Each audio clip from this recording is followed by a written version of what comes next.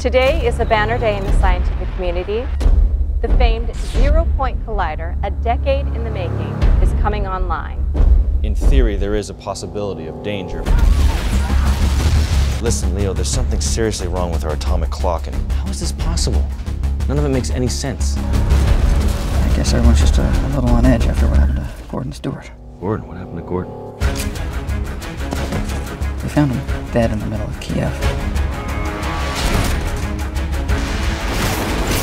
There was an accident at the collider, and then we shifted reality into an alternate timeline.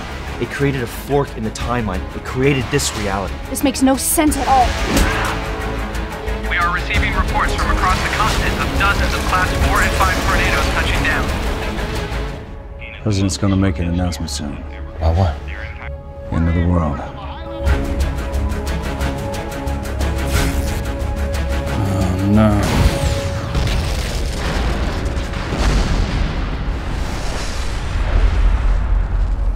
It's gonna be absolute chaos.